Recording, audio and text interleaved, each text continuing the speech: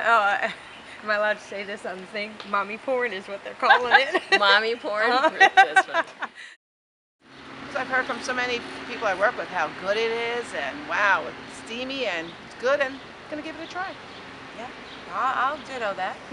Steamy, That's maybe just to feeling. see. I don't know if I'll read all of them, but I'll try. They had way too much sex. It was good. No, I liked the story. It was good. It was just I don't know. I feel like it was a ripoff of Twilight. I'm really in the very beginning of reading it, so I don't know. I know a lot of the hype about it, so I'm not sure if I'm going to enjoy it or not enjoy it. Is that the one about sexual things? I don't know, I haven't heard anything like firsthand. Oh yeah, I've heard that people love it, and you have to read them. That's what I've been told. So, but I have not yet. So towards the end, it was like, okay, can it be done now? I think people should read what they want to read. I have patients who've read it. I'm a psychologist here in town. I don't have any problem with anything people read.